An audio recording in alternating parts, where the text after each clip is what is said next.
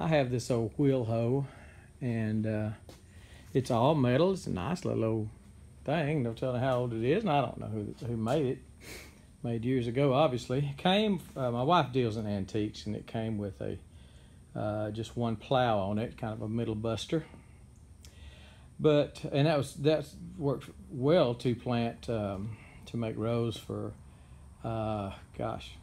watermelons and peas and such. But I need a cultivator now, so I'm trying to invent something without buying something, and I've got two things that I'm looking at. I've already tried this one. I just took an old pitchfork, I've got several. I'm not running, well, I guess I did run a good pitchfork, but I've got several of these, and this was just the fork. The handle's long since gone. So I cut it off, and it's still serviceable, just shorter. I cut off about 4 inches of it, and ran it through the garden several times. Ran it through the garden without taking any length off of it. It was just the wheel horse was sitting the handles were sitting way up here. Not cool. So put a couple of pipe clamps on it, U-bolts, whatever you want to call those, and ran it through there after I cut it off. I like the way it's working. So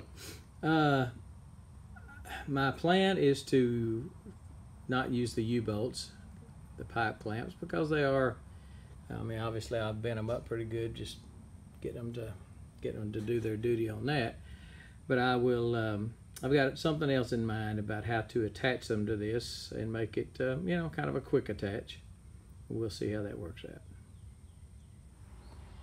Okay, so the plan is to weld a couple of bolts onto that, and that will feed through the little arm that hangs down. It's a 2-prong thing. The bolt should go right through the middle of it, like that, and hold it on there. So to help with this, I've got a little 90-degree magnet that will hold that while I tack it. Hold it perfectly 90 degrees.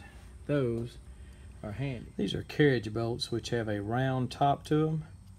So I need to take that top off, make it flat so it'll fit. So it'll fit flush down on that handle.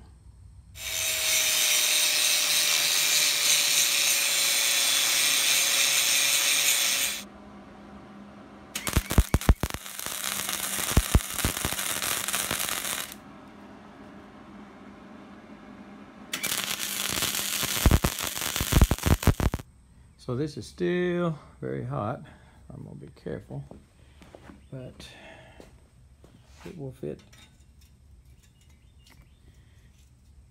inside there like so. So anyway, I'll put a couple of big washers on here, lock washer, tighten her down. Got to go back and weld it good. Just tacked it for right now just to look at it. I'll be able to scoot it up and down, which will give me a depth adjustment as I'm going in. I can get deep or whatever. Whatever's comfortable.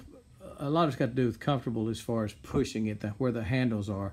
With those tines, before I cut those tines off, it was the handles were above my shoulders. It was just, yeah, awkward. I could come in here, and I'm thinking about it, with some little bitty sweeps on here, little bitty triangles welded on the ends of here as sweeps like that. Little bitty ones, maybe 1 inch wide, 1.5 inches. Don't quite touch each other down here. Maybe they do touch each other. Maybe that'd be the best thing, close to each other. Well, I couldn't stand it. I had to put some sweeps on there. So I just cut out some little triangles and welded them on the end of the tines. I don't know. I think it looks pretty cool. Who knows? I may paint it Kubota orange.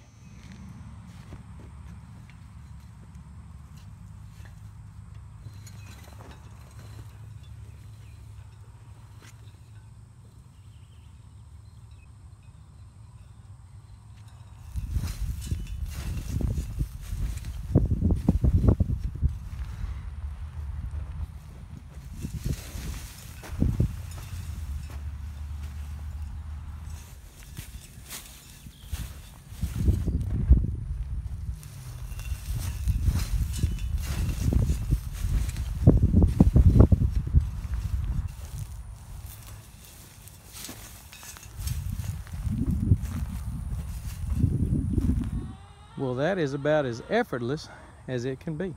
That is going to work great. Anyway, that's it.